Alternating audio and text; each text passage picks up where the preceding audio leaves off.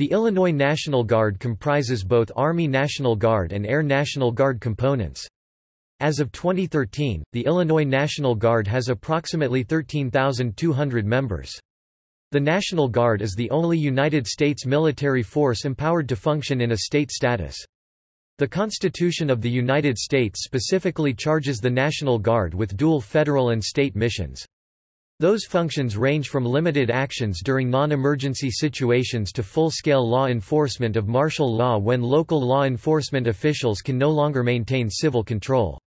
The National Guard may be called into federal service in response to a call by the President or Congress.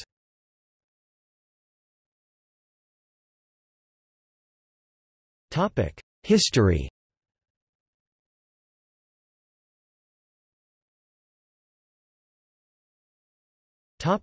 Colonial French and British militia.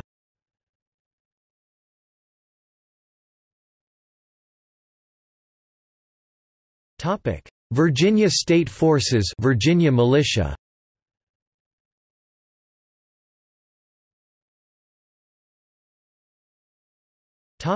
Illinois Territorial militia.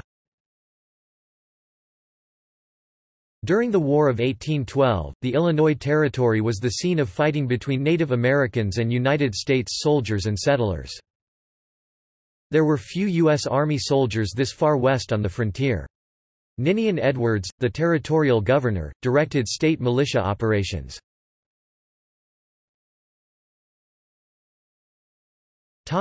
Illinois National Guard.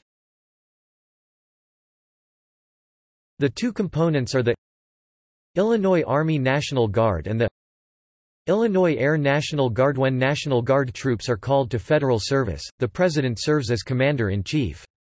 The federal mission assigned to the National Guard is to provide properly trained and equipped units for prompt mobilization for war, national emergency or as otherwise needed. The governor may call individuals or units of the Illinois National Guard into state service during emergencies or to assist in special situations which lend themselves to use of the National Guard. The state mission assigned to the National Guard is to provide trained and disciplined forces for domestic emergencies or as otherwise provided by state law. National Guard units can be mobilized at any time by presidential order to supplement regular armed forces, and upon declaration of a state of emergency by the governor of the state in which they serve. Unlike Army Reserve members, National Guard members cannot be mobilized individually except through voluntary transfers and temporary duty assignments (TDY), but only as part of their respective units. However, there has been a significant number of individual activations to support military operations from 2001. The legality of this policy is a major issue within the National Guard.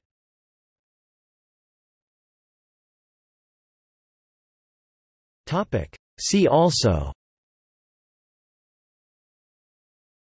Illinois Naval Militia, Illinois Reserve Militia, Daniel M. Crumray, Richard Hayes.